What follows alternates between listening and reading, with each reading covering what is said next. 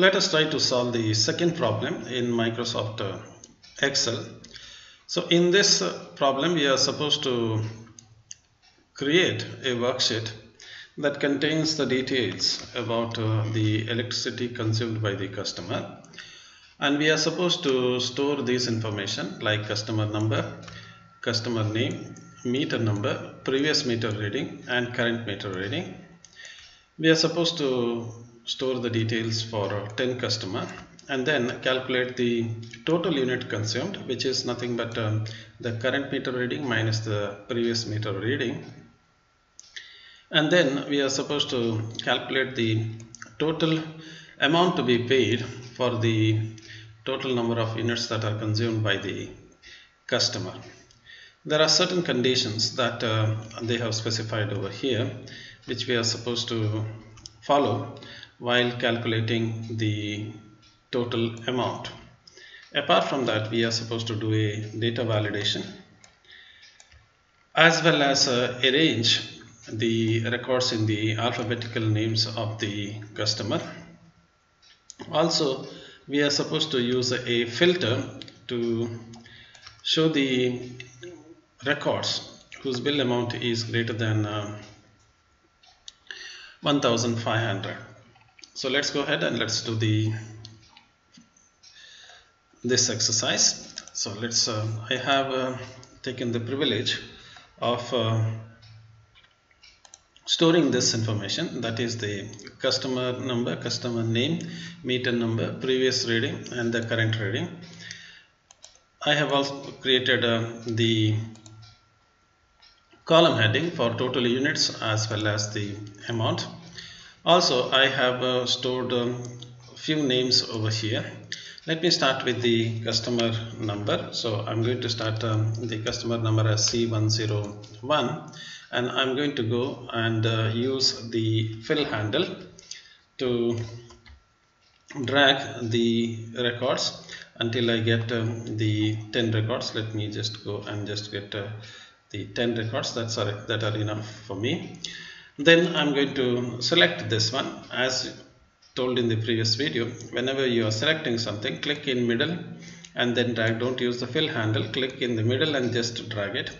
So you have made this selection, and then what you need to do is go to the fill handle here again. So go to the fill handle, and using the fill handle just repeat this 5 names again, and you have the customer name. Let's start with the meter reading. Let me assume that the first meter reading is 50 and the second person's meter, okay, this is the meter number. Let me give some meter number. A111 is the meter number, and once it is done, just click on this fill handle and just drag it and make it as the meter number. So you have the meter number over here. And let's start with the previous reading. Let's take the previous reading for the first customer as 50. For the second customer, it is let me make it as 60. Okay, I'm going to select both of them, and if you start dragging it, if you just drag it, it's going to increase the number. You notice that 50, 60, what is the difference between 50 and 60 is 10. It's going to add that 10 for every successive thing. So the difference between these two is 10, and then it's going to add 10 for every next number. So let me complete this one. So I have these numbers. Okay, I'm going to now go with the next one, and that is I'm going to make the current reading as 90, and for the second one I'm going to make it as current reading as 130. Okay, so 2 customers, I've done it. Select both of them. Again, I'm selecting by clicking in the middle and then dragging it down. Then I'm going to use the fill handle for repeating these details. So I'm going to click and drag it, and that's all. You got all of them over here. Okay, so that's it. We have done the total units consumed and the current reading. So this is the previous meter reading and this is the current meter reading. Now let's get the total units. So to get the total units, I start with the equal sign, current reading minus the previous reading is going to give me the total reading. So I just click on the current reading, and this is what I've done. So I'm just subtracting current reading from the previous reading. Again, I'm going to use the fill handle on this formula, and then I'm going to fill it very quickly. So this is what I have it. Okay, with that done, let's go and let's calculate the total amount. And let's see what are the things that they are supposed to, how do we calculate the total amount. Now to do the total amount calculation, let's look at the condition that they have given. Now what they have done is they have divided. So this unit that you are getting it over here. So this is the total unit consumed. For the first customer, total unit consumed is 40. For the next customer, the total unit consumed is 70, and for the next customer it is 100, and so on and so forth. So what they have done is they have given a range here. So this is what they have done. So from, if the total unit consumed lies between 0 and 30, so this is what they are saying. So if the total unit consumed is between 0 and 30, then the charges is 100. So this is a flat charge. So somebody has to pay 100 rupees for any unit. So even if you consume 1 unit, then you have to pay 100 rupees. If you consume 5 units, you have to pay 100 units. If you consume 10 units, you have to pay 100. Up to 30 units, you have to pay flat 100 rupees. So there is no escape from this. So after this 30, suppose if you go to the next one, till 100 units, from 31 to 100 units, let me just make it here. So up to here, up to 100 units. So let's go 100 units. So in this range, if you are there in this range, then for every unit that you are consuming, for every unit you have to pay 4 rupees 70 paisa. That is per unit. Suppose if you consume, say if you consume 35 units. Suppose if you have consumed 35 units. So what will be the amount in this case? See, for the 30 units, first 30 units you have 100. Then for the remaining 5 units, so remaining 5 units, you have to give 470 per unit. That means 5 into, so 30 to 35, that's 5 unit is there, 30 to 35, that 5 units, for every 5 units, you have to pay 4 rupees 75. So this plus your previous 100, so this 100 is already there, so your amount will be 100 plus this whatever you are consuming. Suppose if you consume the full unit, if you consumed 100 units, then what will be the amount that you have to pay? So from 30 to, so this is altogether 70, so you will have to multiply 70 into 4.7, so that amount you have to pay.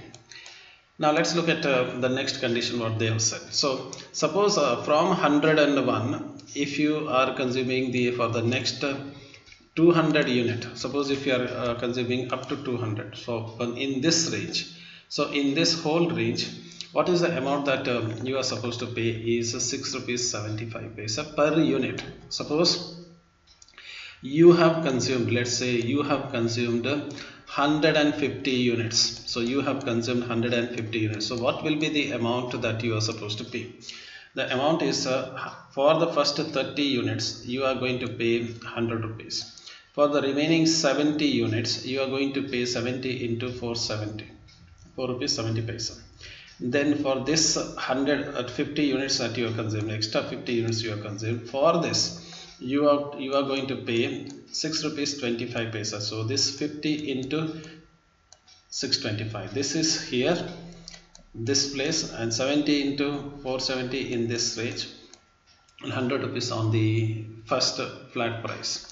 Suppose if you go beyond this 200, then for any amount, any units below above this 200 units, so suppose if you consume 250 rupees, your unit consumed is 250, then this last 50 you are going to pay 7 rupees 30 paisa.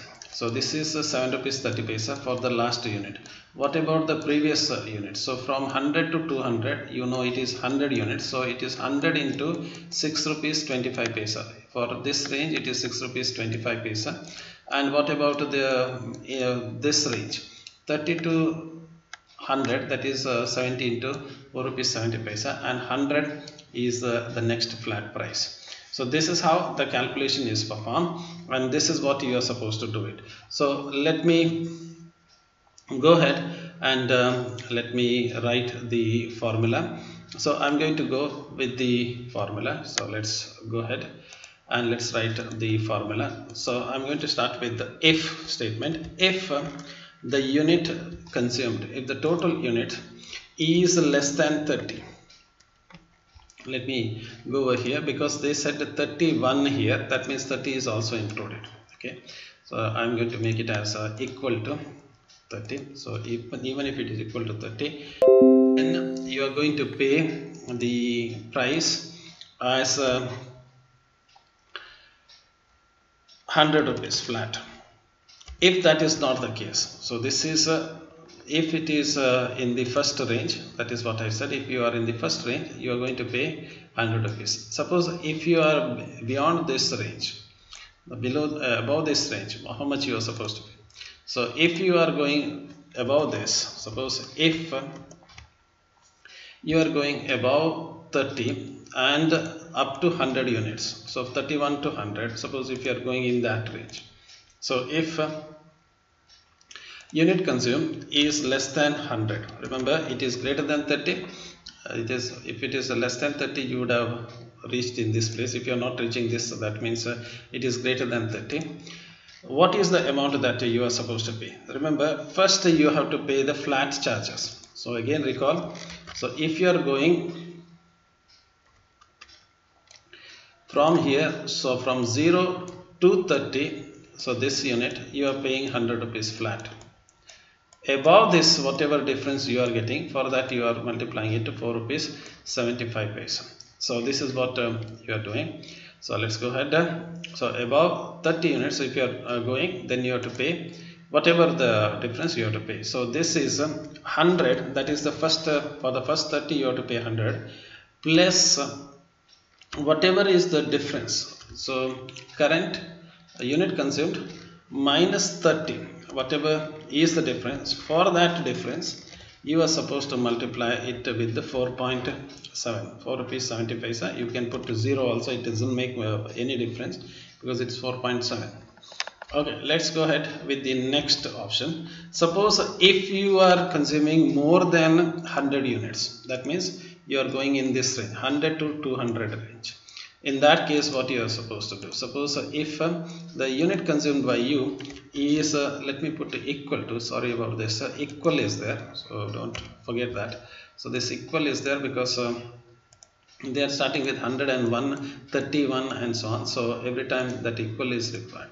Suppose if it is less than or equal to 200, in that case, what is that you are supposed to do?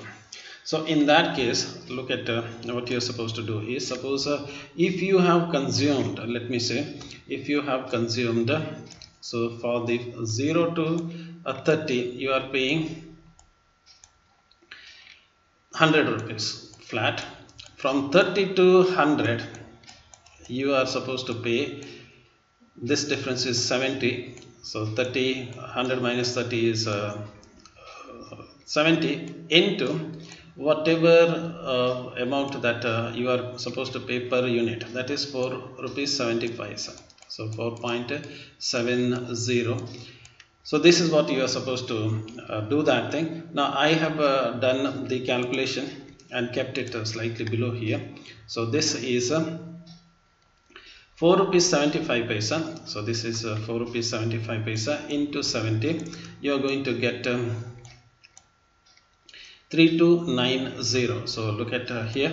So this is from 0 to 30. You are supposed to pay 100. That is it.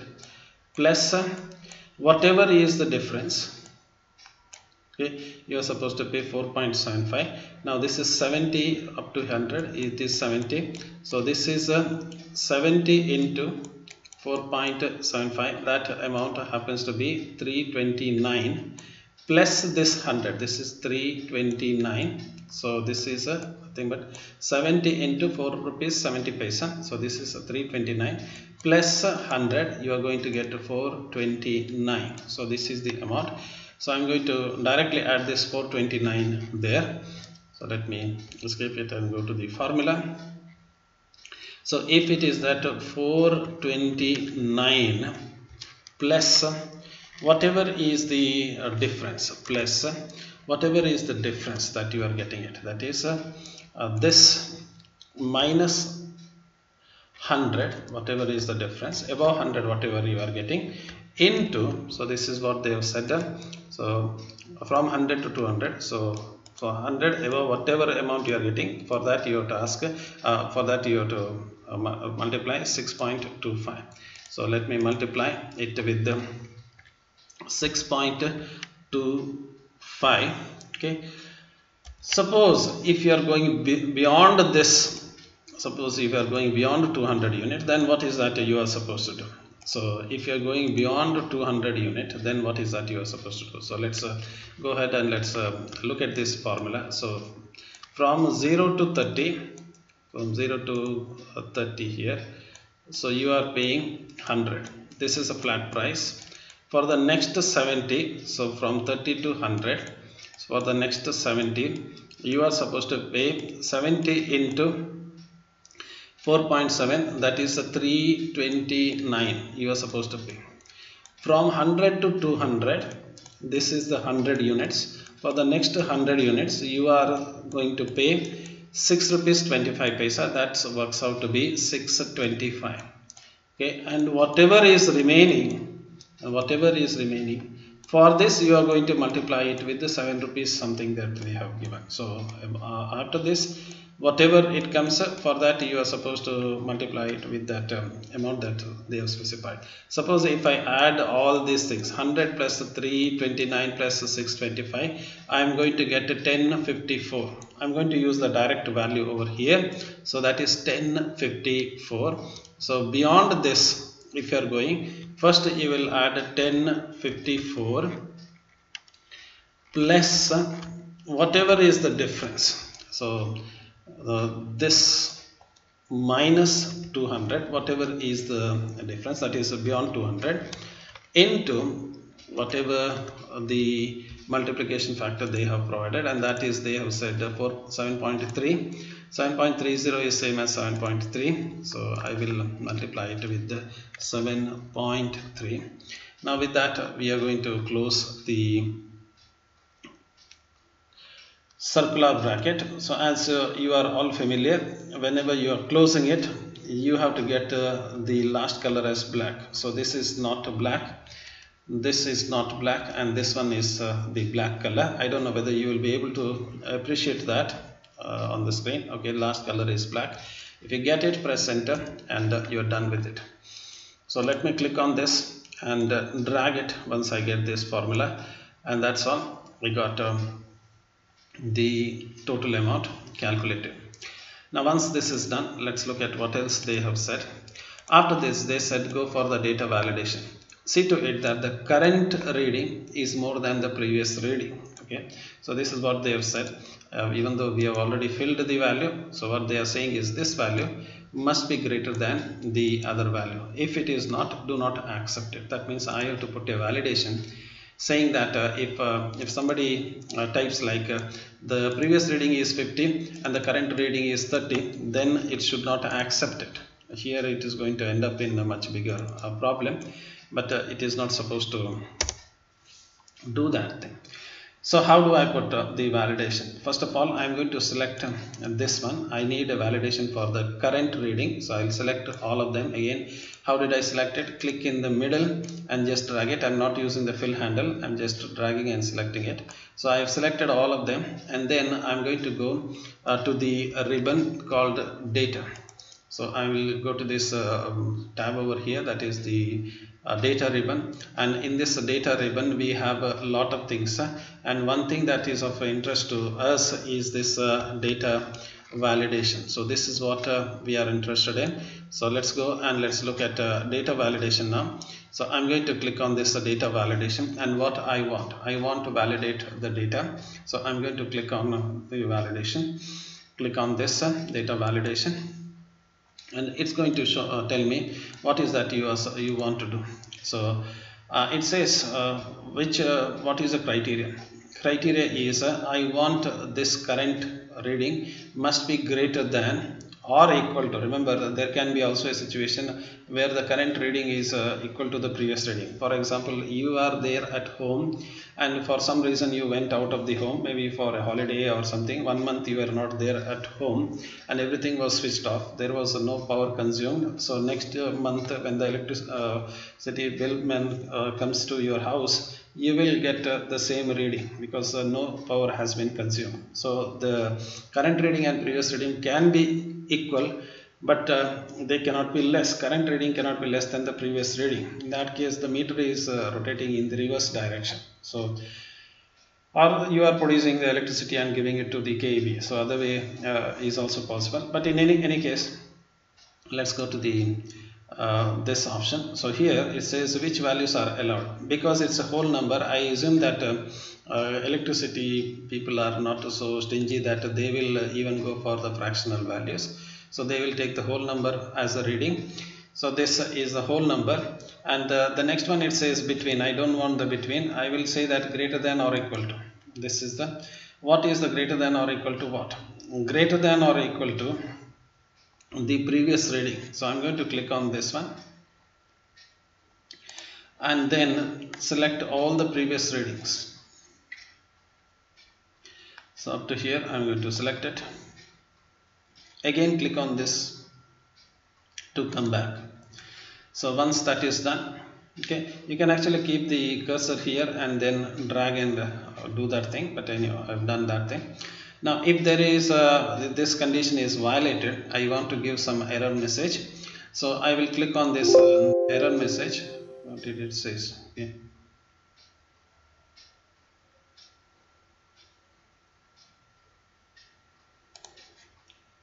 Oh, okay. So this I think I should have selected one. Okay, so let's go here and let me take one previous reading. Okay, let me click OK. I'm not supposed to click OK there. So let me click on this data validation again, and then I'm going to click on this, and I think I will select this. I don't know what did it say. I click OK, and if I click on this, it says reference is not there. Okay, I'll select one and then click error message, and I'm going to type the error here, and the error that I'm going to type is meter reading. Okay, current reading must be, what is that you are going to say, current reading must be greater than previous reading. Okay, that's it. They have not asked me to provide input message, so I'm not going to give that thing. Click OK, and that is done. I don't know why this thing didn't work in the first place. Okay, so let me do that thing, and it should have taken all the range now. So let me start with one of them. Suppose if I type 30 here and press enter, you get a message saying that the current reading must be greater than the previous reading. Click retry and then type the value which is more than that, and you get it. Now what about this one? So I'm going to just type 45 here, and you get that thing. Okay, now this suppose if I change this value to say 90 470. Remember, there is once you've done this, it will not do the validation. Now if I go here and then if I take 45, what message I am getting it is it is going to say that the current reading must be greater than the previous reading. So which is this current reading that it is taking is this 60. Okay, so let me click retry here and let me make it as 61.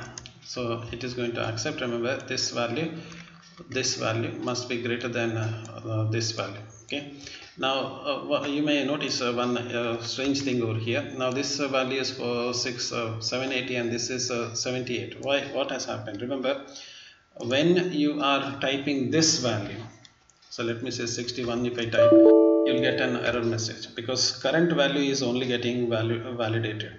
So if I retry and if I type 481, it's going to accept it. But after some time, if I go over here and make it as 1000, there is no validation as such, because the validation is there only for this part. Okay, hope you have understood that part. So when I type the validation, this field is going to validate it, and then this suppose if I make this less than 70, like 65 if I make it, and I'm going to get the error message. So that's it. I have done the validation here.